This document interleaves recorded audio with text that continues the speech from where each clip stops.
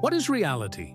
Is it solid, physical, or is it something deeper, something shaped by mind and meaning? Everything we see feels real, but at the deepest level, it's made of empty space, energy, and probabilities.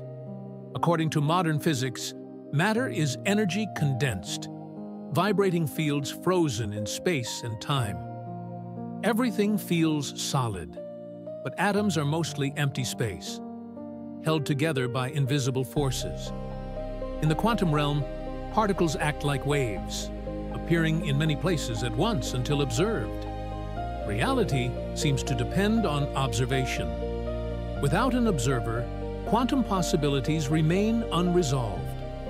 Some scientists propose that the universe is not made of matter, but of consciousness itself.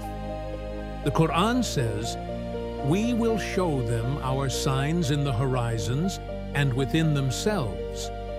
Fussilat 41:53. Perhaps consciousness itself is one of those signs.